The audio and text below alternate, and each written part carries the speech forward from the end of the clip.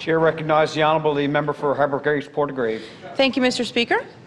It's always an honour, of course, to stand in our place here in this honourable House, the House of Assembly, our Newfoundland Labrador Legislature, to represent the people who elected us. I represent the strong district of Harbour Grace Portagrave, and I got to say I had a great weekend on the ground at many community events, of course, throughout my district, from Bishop's Cove, Bay Roberts, Harbour Grace, you name it. It's always a good time in Harbour Grace Portagrave. And just to quickly refer to my colleague opposite there, who I consider a good friend, Farmer Jim, a.k.a. He made a comment, of course, about not looking after our vulnerable population. Couldn't be further from truth. Well, I have to say, and I can only speak for myself here on this side of the House, Mr. Speaker, Mr. Chair, that I can say the same. The argument was the same thing for the vulnerable young student population in Colleys Point Primary. That's right. You look for years, them. we know, Mr. Speaker, that promises have been made. Money has been allocated by the previous administration, but nothing materialized, Mr. Speaker. Shocking. And we talk about a vulnerable population. I would argue that our youngest students, as well as our seniors, are indeed the most vulnerable members of our society. Well, I'm happy to say that it's this government, and I'm grateful that it's happening in my time as MHA, as everybody can attest to here in this House. I talk about it every time I stand in this honourable House, and I'm happy to say that our government has awarded $16.2 million to JMJ Holdings. For the company, it's a Newfoundland Labrador company, of course, that are going to take action. I'm told that physical work could start tomorrow, right from the Minister's mouth, Mr. Speaker, right here. So we can expect good work to begin, and that's long overdue school replacement. The student population varies between 350 to 400 in that area. It services children all the way from Portagrave, Hibbs Cove, Barraneed, Bay Roberts, Colleys Point, Shearstown, Butlerville, some from Clark's Beach area. Bay Roberts, of course, attend that school. That's the feeder school right there. That's where they start. A lot of my friends have their children currently enrolled at Colleys Point, and I'm happy to say I visit the school frequently, but you know what? I look forward to visiting that new building with the doors scheduled to open in 2021. So let's bring that on. Can't wait to see that physical work begin on Colleys Point Primary School replacement. It's going to be located on Eric Dodd Drive, which is adjacent to Amalgamated Academy in Bay Roberts. Another great school, another great educational facility in the strong district of Harbour Grace Portagrave, Mr. Speaker. And there are more students at Amalgamated Academy than there are at Ascension Collegiate, the high school there in the area. So let me tell you, there's lots of learning, lots of bright minds that will come out of Harbour Grace Portagrave District.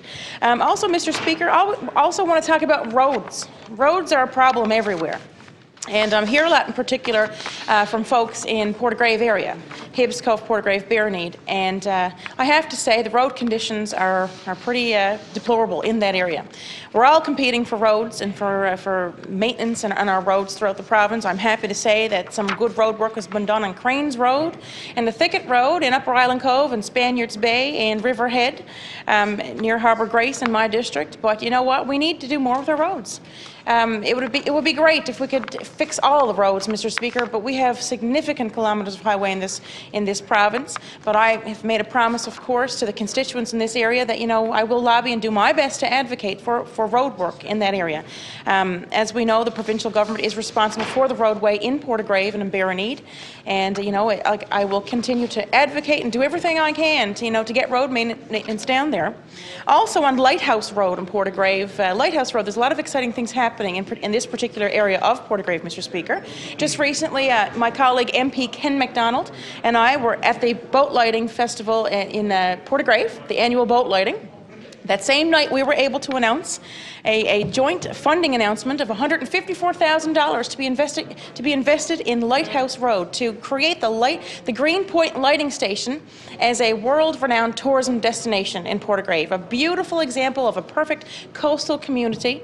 You know, it's a very picturesque community. The landscaping, the ocean, and of course a lot of busy activity within our fishery. We have a lot of our inshore and offshore fishers that live in Portagrave and in Barraneed and those areas, and it's an area that I'm very proud of. So very, very excited to see of course, the development of the Green Point Lighting Station. I'm also lobbying on behalf of residents down there to have Lighthouse Road paved.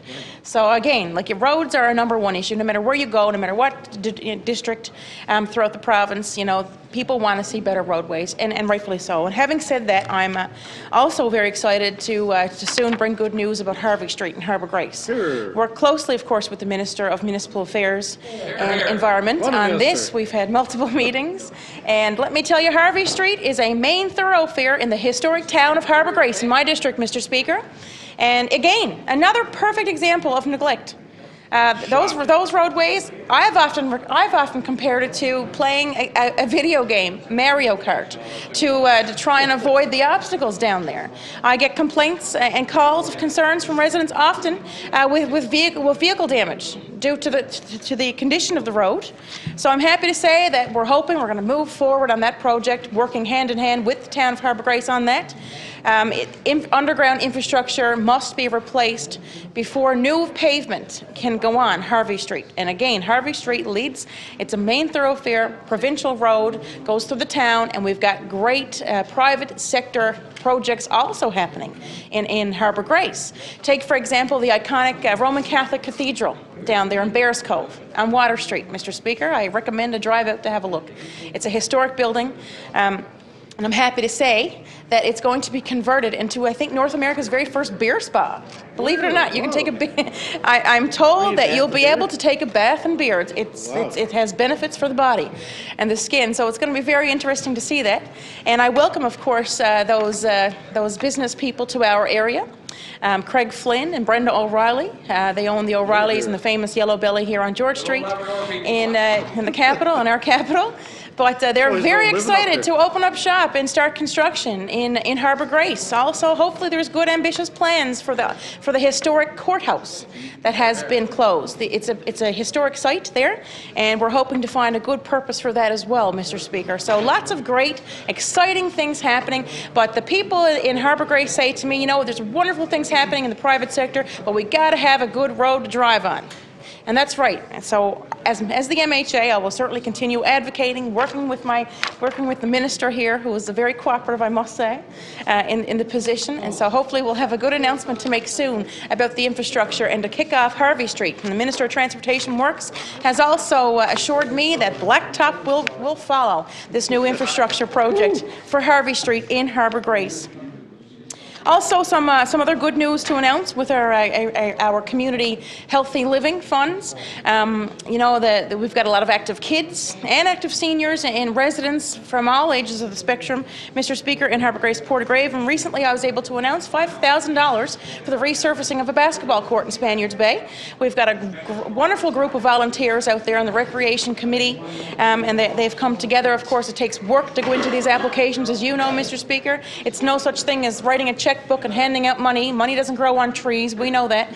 And it takes a lot of time and dedication for these volunteers to put forth these complex applications.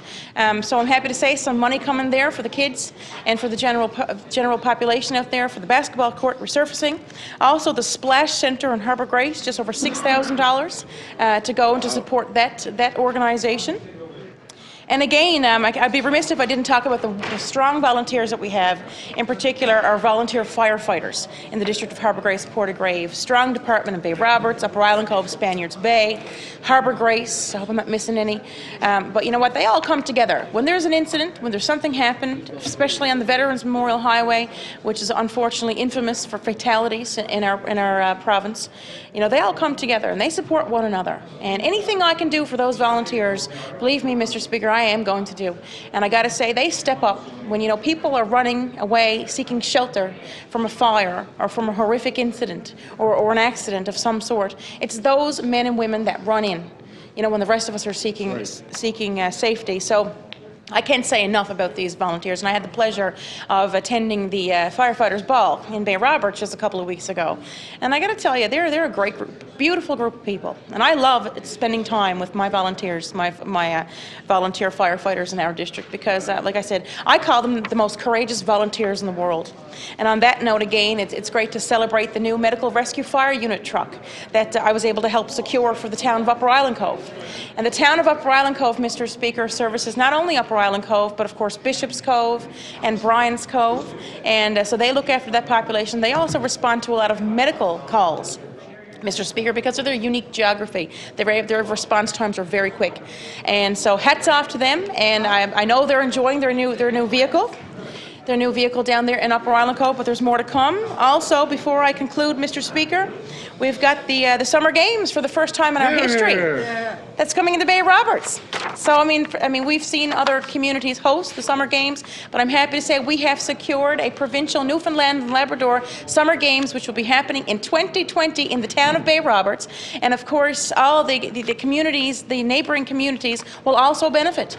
Thousands are expected to visit our area in that 2020 for the Summer Games, and of course that comes with an operation grant of about $200,000. Wow. And so I'm very excited to announce that, Mr. Speaker. Those details are not quite confirmed or official, but it's coming. So, and again, it's Volunteer National, I think it's the official Volunteer Week, the proper title for that. So we're celebrating our volunteers here in Newfoundland and Labrador. And let me tell you, Mr. Speaker, we have the strongest dedicated volunteers in Harbour, Grace, Portagrave District. So I'm very proud. Also, of course, just to wrap up now, the Veterans Memorial Highway, over the past 2 years, $5 million has been invested in the veterans for safety upgrades, such as rubble strips, such as the climbing lanes. As we know, it's currently, it's not a divided highway at this point, but they're going to add in some climbing lanes. A lot of feedback on that road, a lot of concerns about that road, and I'm happy to say we're doing the best we can. And I will always advocate for the people of Harbour, Grace, Portagrave, Mr. Speaker.